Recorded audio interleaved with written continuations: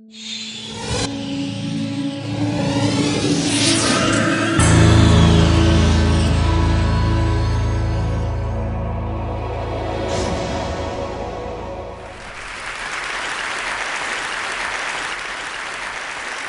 afternoon, good evening, whatever. We can go jumbo, guten Abend, bonsoir, but we can also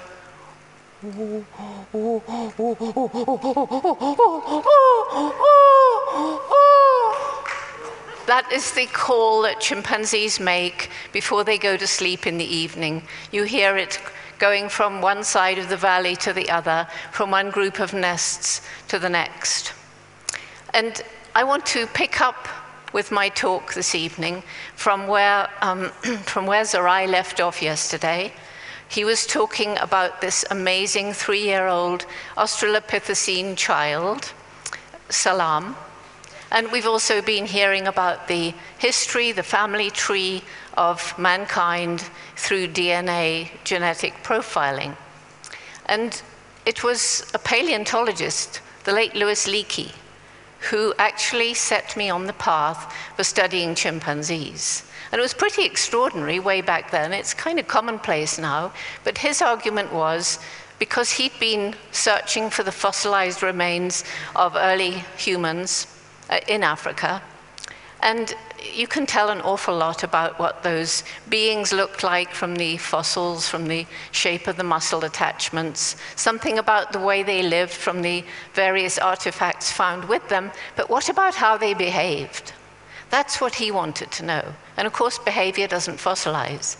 He argued, and now it's a fairly common theory, that if we found behavior patterns similar or the same in our closest living relatives, the great apes, and humans today, then maybe those behaviors were present in the ape-like, human-like ancestor some 7 million years ago, and therefore perhaps we had brought those characteristics with us from that ancient past.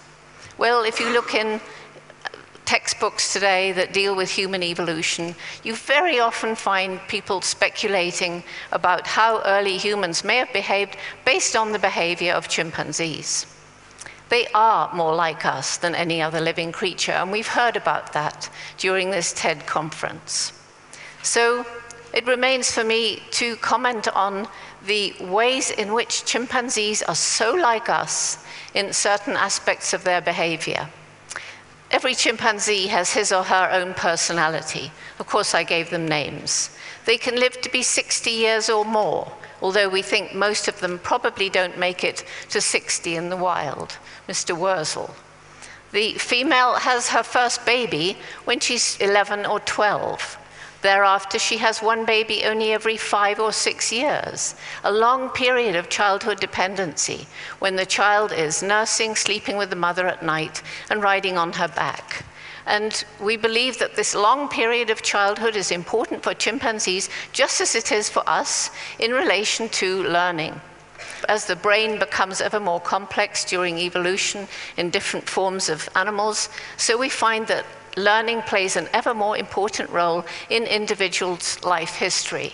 And young chimpanzees spend a lot of time watching what their elders do.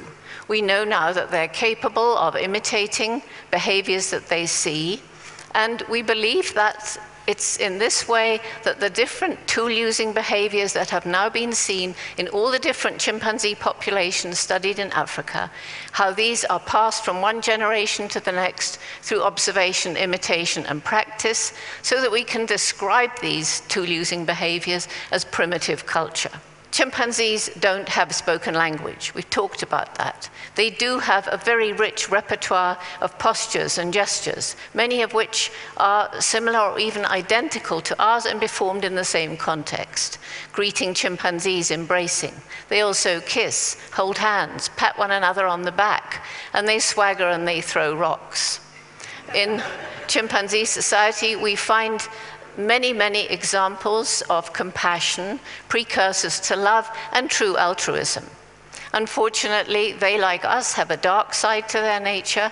They're capable of extreme brutality, even a kind of primitive war. And these really aggressive behaviors, for the most part, are directed against individuals of the neighboring social group. They are very territorially aggressive. Chimpanzees, I believe, more than any other living creature, has helped us to understand that, after all, there is no sharp line between humans and the rest of the animal kingdom. It's a very blurry line, and it's getting blurry, more blurry all the time as we make even more observations. The study that I began in 1960 is still continuing to this day.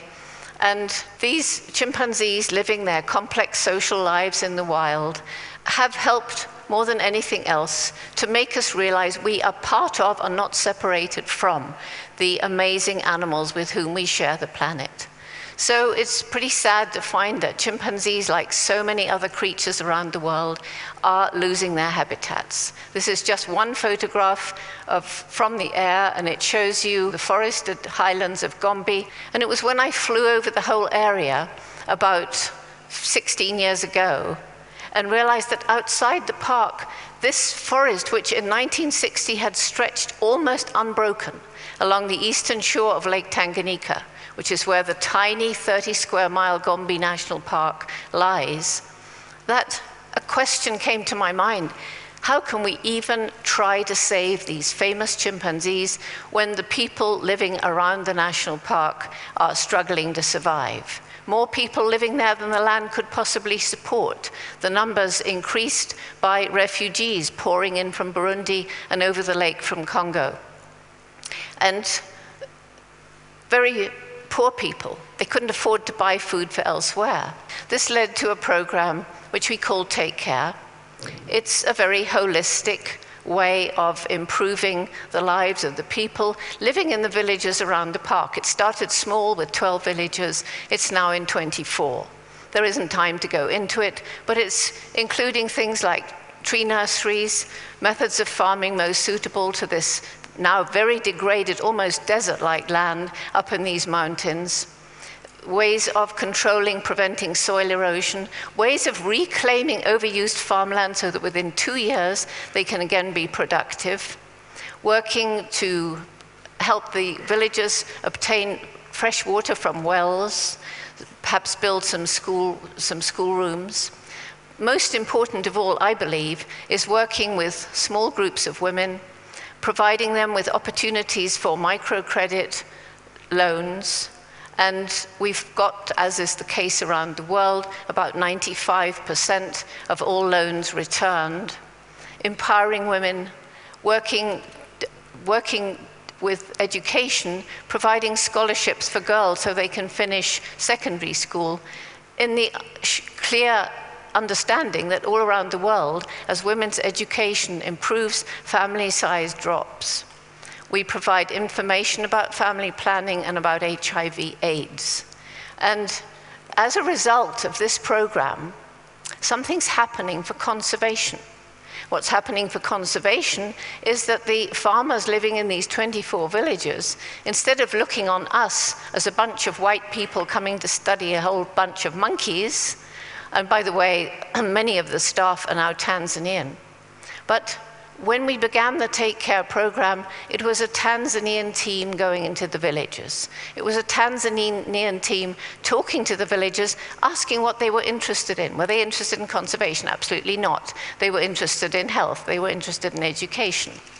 And as time went on, and as their situation began to improve, they began to understand ever more about the need for conservation. They began to understand that as the upper levels of the hills were denuded of trees, so you got this terrible soil erosion and mudslides.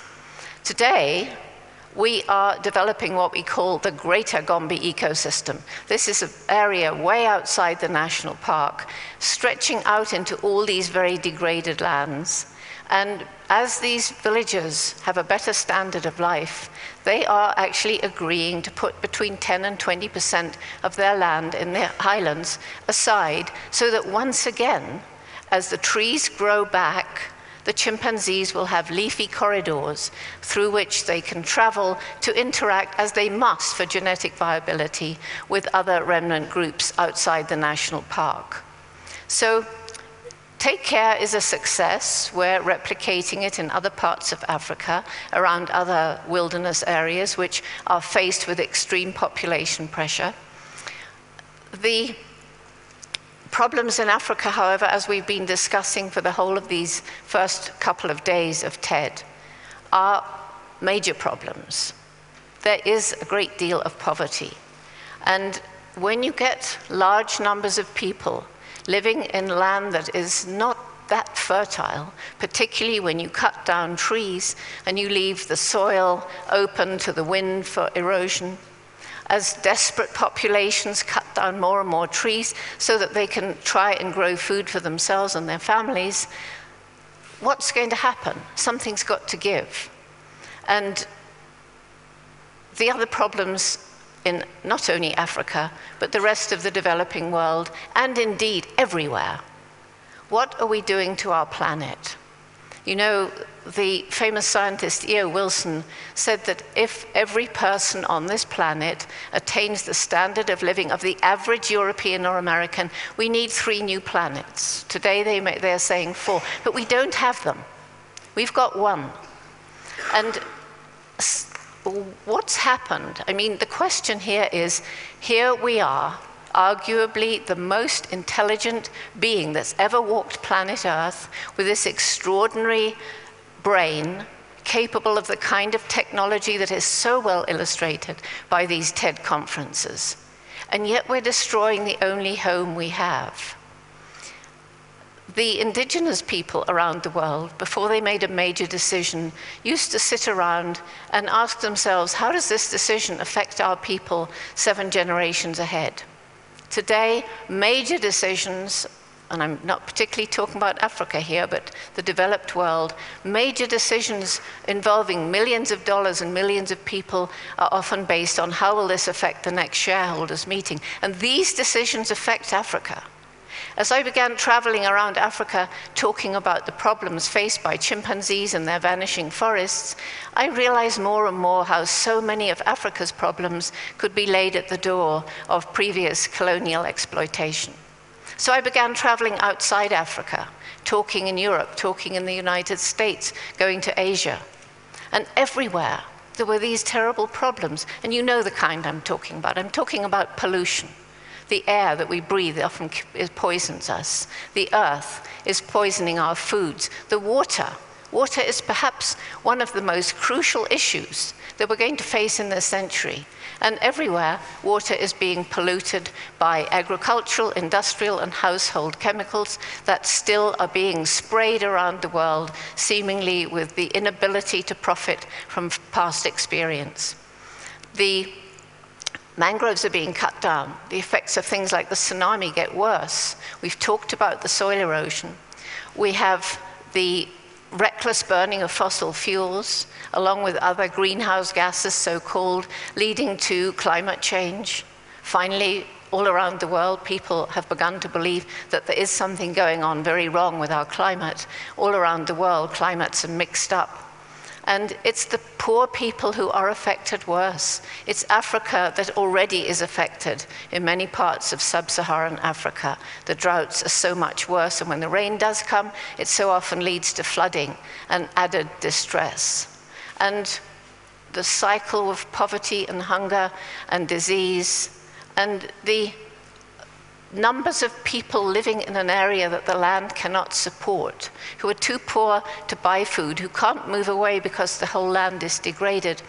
And so you get desertification creeping as the last of the trees are cut down. And this kind of thing is not just in Africa, it's all over the world. So it wasn't surprising to me that as I was traveling around the world, I met so many young people who seemed to have lost hope. We seem to have lost wisdom, the wisdom of the indigenous people. I asked a question, why? Well, do you think there could be some kind of disconnect between this extraordinarily clever brain, the kind of brain that the TED technologies exemplify, and the human heart? Talking about it in the non-scientific term, in terms of love and compassion. Is there some disconnect? And these young people, when I talked to them, basically they were either depressed or apathetic or bitter and angry, and they said more or less the same thing. We feel this way because we feel you've compromised our future, and there's nothing we can do about it. We have compromised their future. I've got 3 little grandchildren, and every time I look at them and I think how we've harmed this beautiful planet since I was their age, I feel this desperation. And that led to this program we call Roots and Shoots, which began right here in Tanzania and has now spread to 97 countries around the world. It's symbolic. Roots make a firm foundation. Shoots seem tiny. To reach the sun, they can break through a brick wall. See the brick wall as all these problems we've inflicted on the planet, environmental and social. It's a message of hope. Hundreds and thousands of young people around the world can break through and can make this a better world for all living things. The most important message of Roots and Shoots, every single one of us makes a difference every single day. We have a choice. Every one of us in this room, we have a choice as to what kind of difference we want to make. The very poor have no choice. It's up to us to change things so that the poor have choice as well. The Roots and Shoots groups all choose 3 projects. It depends on how old they are and which country, whether they're inner city or rural, as to what kinds of projects. But basically we have programs now from preschool right through university with more and more adults starting their own Roots and Shoots groups. And every group chooses between them 3 different kinds of project to make this a better world, recognizing that all these different problems are interconnected and impinge on each other. So one of their projects will be to help their own human community. And then, if they're able, they may raise money to help communities in other parts of the world. One of their projects will be to help animals, not just wildlife, domestic animals as well. And one of their projects will be to help the environment that we all share. And woven throughout all of this is a message of learning to live in peace and harmony within ourselves, in our families, in our communities, between nations, between cultures, between religions, and between us and the natural world. We need the natural world. We cannot go on destroying it at the rate we are. We do not have more than this one planet. Just picking 1 or 2 of the projects right here in Africa that the Roots and Shoots groups are doing, 1 or 2 projects only, in Tanzania, in Uganda, Kenya, South Africa, Congo, Brazzaville, Sierra Leone, Cameroon, and other groups. And as I say, it's in 97 countries around the world.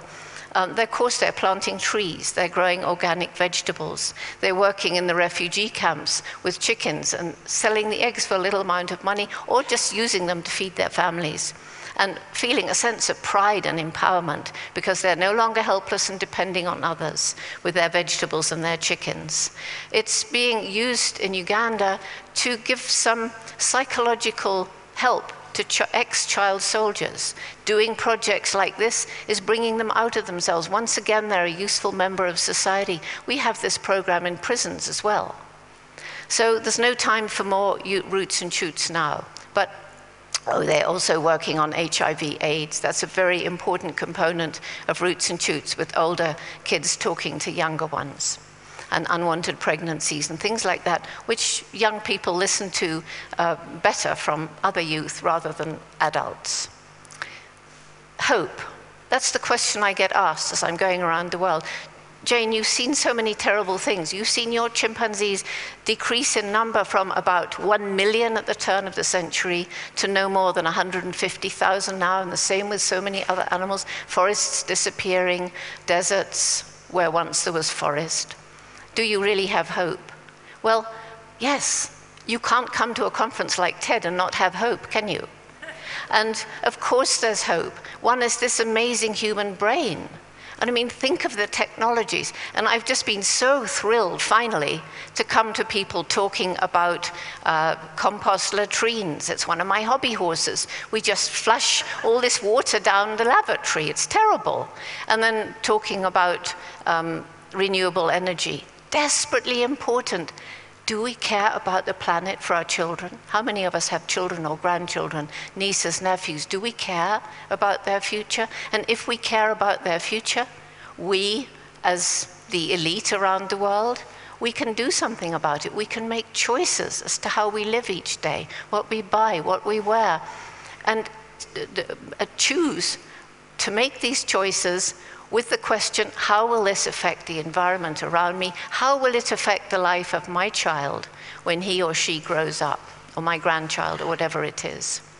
So the human brain coupled with the human heart, and we join hands around the world, and that's what TED is helping so well with, and Google, who help us, and ESRI are helping us with mapping in Gombe National Park. All of these technologies we can use. Now let's link them, and it's beginning to happen, isn't it? You've heard about it this afternoon. It's beginning to happen, this change, this sea change that we must have if we care about the future. And next reason for hope, nature is amazingly resilient. You can take an area that's absolutely destroyed with time and perhaps some help. It can regenerate. And an example is the Take Care program I told you, where seemingly dead tree stumps, if you stop hacking them for firewood, which you don't need to because you have woodlots, then in 5 years you can have a 30-foot tree. And animals, almost on the brink of extinction, can be given a second chance. That's my next book. It's inspiring. And it brings me to my last category of hope. And we've heard about this so much in the last 2 days. This indomitable human spirit, this determination of people, the resilience of the human spirit, so that people who you would think would be battered by poverty or disease or whatever, can pull themselves up out of it, sometimes with a helping hand, and take their part in society and take their part in changing the world. And just to think of 1 or 2 people out of Africa who were just really inspiring, when we could make a very long list, but obviously Nelson Mandela, emerging from 17 years of hard physical labor, 23 years of imprisonment, with this amazing ability to forgive, so that he could lead his nation out of the evil regime of apartheid without a bloodbath. Ken Saro-Wiwa in Nigeria, who took on the giant oil companies, and although people around the world tried their best, was executed. People like this are so inspirational. People like this are the role models we need for young Africans. And we need some environmental role models as well, and I've been hearing some of them today. So I'm really grateful for this opportunity to share this message again with everyone at TED. And I hope that some of us can get together and talk about some of these things, especially the Roots and Shoots program.